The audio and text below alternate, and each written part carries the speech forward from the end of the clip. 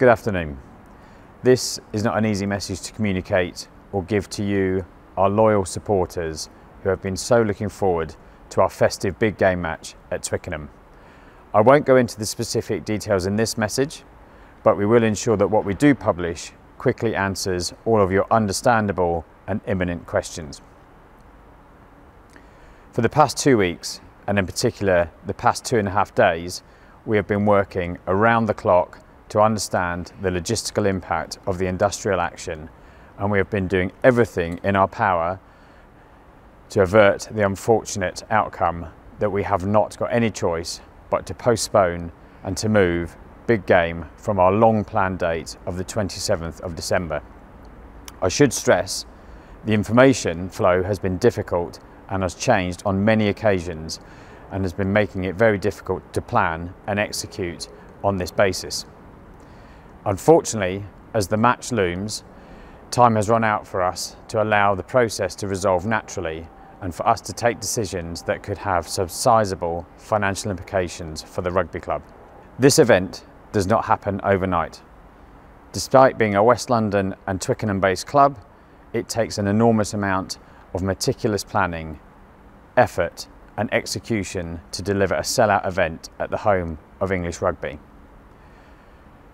Through decisions and circumstances that are entirely out of the club's control, the reality is there is simply not enough of a transport infrastructure to accommodate a large-scale event at Twickenham Stadium on the 27th of December. In partnership with the RFU, who have been in regular communications with South West Rail, we do not have a station or a rail network to support the movement of our fans to come to the match. To say we are devastated as a club would be an understatement. We see ourselves as the flag bearers of what is exciting and innovating in our sport. We have been showcasing the very best reflection of English rugby for the past 2 years, and the late change to this sellout event in its 14th edition at Christmas is a devastating blow, not only to all our Quinn supporters, but to all Londoners and rugby fans who connect with this wonderful experience. I am truly sorry that for the actions that we are being forced into taking today. Please be assured that the timing of this was not within our control, and nor the actions that have led to this decision being taken.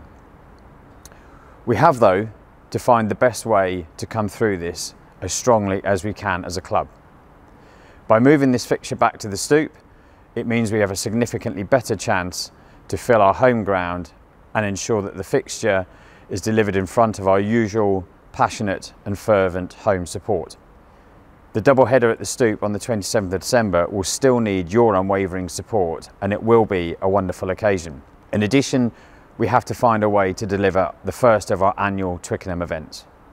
This is why we have taken the decision to move big game to the weekend of the 4th, 5th of March, when we are due to play Exeter Chiefs. And we can now look forward to delivering the same event with all the same inclusions as we were planning for the 27th of December. Big game will take place this season.